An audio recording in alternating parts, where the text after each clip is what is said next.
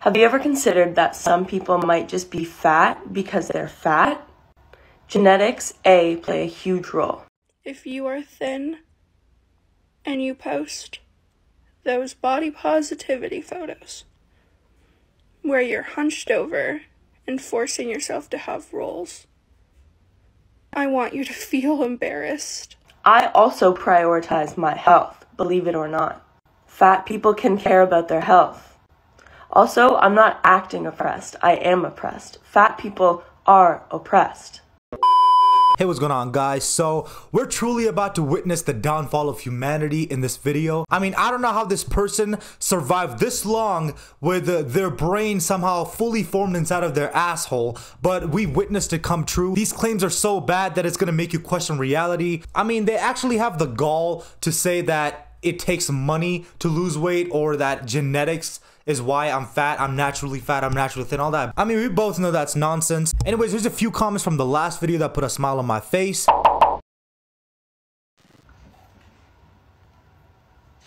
I got time today. Have you ever considered that some people might just be fat because they're fat? Genetics, play a huge role. I bet God is beating himself up that he didn't press the delete button on you. I don't know what's worse, the claims they make, the piercings, the hair, or the little warm-up that happened before the TikTok even took place. That was the most physical thing she's done in the last 10 years. But let's really unpack what she just said. Genetics plays a huge role in being fat. The only people that have an excuse for being fat is the people that have ED, or the people that are incapable of moving. Everybody else, we're on the same plane. And about 9% of the population in America has ED, so that other 81 has no excuse. People can naturally be thin. Therefore, people can naturally be fat too. There is no such thing as naturally fat or naturally thin. Some people have a faster metabolism, but that doesn't mean they're naturally thin. That is just ridiculous. That's absurd. The easiest way to lose weight is to not eat as much. I don't know if that's breaking news or something, but that advice alone just shits all over your naturally fat claim. About 80% of you aren't subscribed, man. Hit the sub button, help me get to 4,000. And while you're down there, you might as well hit that like button. I mean, it's right there. And if you want to talk to me, go follow me on Instagram and shoot me a DM. I respond to every message on there. Also, this doesn't apply to me, but have you heard of poverty and needing to eat cheap foods to stay alive? That sometimes make you gain weight because that's all you can afford. All right. So somehow the argument got even dumber and stupider. So she claims that people in poverty eat cheap foods, which results of them being fat. That is absolute and utter bullshit. I've lost about 30 pounds eating nothing but fast food. It has literally nothing to do with what you're eating, but the amount you're eating. If you are in poverty, you should not be fat. That's like mixing oil and water. They're two separate things. You have to be somewhat stable financially to become fat, unless of course that ED stuff, but we're not gonna bring that up. That's not the majority, that's the minority. That might be the dumbest thing I've ever heard. It doesn't cost more to eat less food, it costs more to build muscle. If you're trying to be like me, you feel me, I understand that. You gotta put in some money, you gotta put in some work, but if you're trying to lose weight and you're just trying to get thin, money has nothing to do with it. So how about I take that argument and run donuts around it, because it just does not make sense. Have you ever considered medications? I take 5 medications, all of which have made me gain weight. Now, I'm not going to talk about the medications because quite honestly, I don't know much about it, but I did do a little Google search, and there are some medicines that cause weight gain, including steroids, obviously. I mean, that's just a no-brainer. But there are some medications that cause weight gain, but most of them are for depression. And let's be honest, in this generation we live in, 99% of the people have already classified themselves as depressed. They don't even know what depression feels like, yet they're depressed. I also prioritize my health, believe it or not. Fat people can care about their health.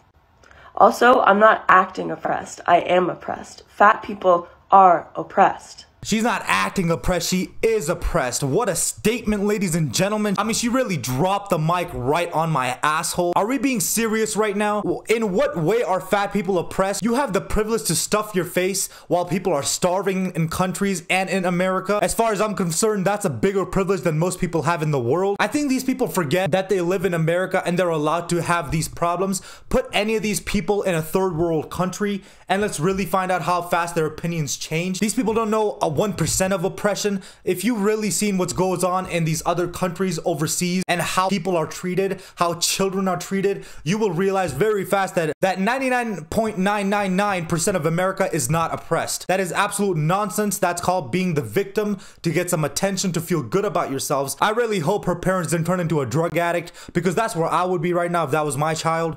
It's not because you can't control your own impulses. Regardless of whether it's from someone's lack of impulse control, they can still be oppressed. But baby, you are downright stupid if you don't think that some people can just be naturally fat. There's such thing as a set point weight, and when people grow up and they eat normally and move normally for them, they find a range that's healthy for their body. So next time you want to come on my page and try and spew misinformation, do a little bit of research first. Thank you. Damn, she really got us there. I'm in pure awe on how fatphobic I've been. Quite honestly, on a serious note, that video did nothing but prove my point on every single point that she made. There was not a single argument that was made in that video that I could look at, be like, holy shit, she has a point. Not a single one. So you're telling me I sat through a 2-minute diarrhea fest to learn absolutely nothing. Learn nothing but false arguments. That storytelling in that video might be worse than the P-Hub, if you know what I mean. If you are thin and you post those body positivity photos where you're hunched over and forcing yourself to have rolls, I want you to feel embarrassed.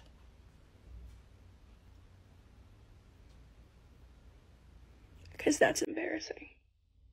You heard it here. If you before a before and after picture of you losing weight, you should be embarrassed. You know what? I'm really reading a lot of self-projection here. Now, if I looked like her and I looked at a before and after picture, I would be quite embarrassed too. It's not for the fact that she's fat. The fact I would be embarrassed about would be that one person was able to work harder than me, achieve their goals, and on top of that, can flex about it on social media for that sweet green and all the likes and comments for the clout, because at that point they have earned it. But what she's doing is she's trying to flip the script, which it just doesn't work. You don't shame people. You don't shame people for achieving their goals. That is not right. And the sad truth is that this is where this whole fat acceptance movement is going. If somebody sets out and achieves their goals, you should be congratulating them. Like, I don't know who you think you are sitting on the internet talking about not posting before and afters, but it is a person's right. This is a free country. You are allowed to do whatever you want, and you don't have the right to tell anybody that they shouldn't be posting photos of themselves before and after a journey because it offends you or it's embarrassing. It is not embarrassing. Nobody's ever looked at a before and after picture and said, wow, that's embarrassing. That is absolutely ludicrous. What's embarrassing is that you actually got hurt by this and you had to make a TikTok about it. But just like you're allowed to go on the internet and you have your freedom, you could do whatever you want, you could say whatever you want. Another person also has that right. Don't forget that. It goes both ways. And if you want them to stop and they don't want to stop, that's their right. And if you want to keep making these videos, I'm going to clown you for it for sure. But you can keep making these videos. I'm never going to tell you to stop. I mean, it's free content for me anyways. Like I said, everybody has that freedom of doing whatever they want on social media. If you want to watch why the word obese is offensive, I'll put the video up right here. And if you want to watch why skinny people are evil and they've been oppressing fat people for a long time, I'm being rhetorical here. This is a quote from the video. I'll put the video up right here.